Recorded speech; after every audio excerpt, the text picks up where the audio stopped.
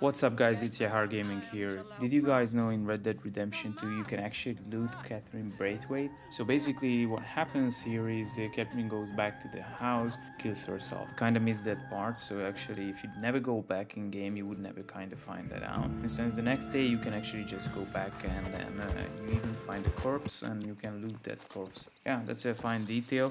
That's it about this video, it's just a quick little detail you could have easily missed.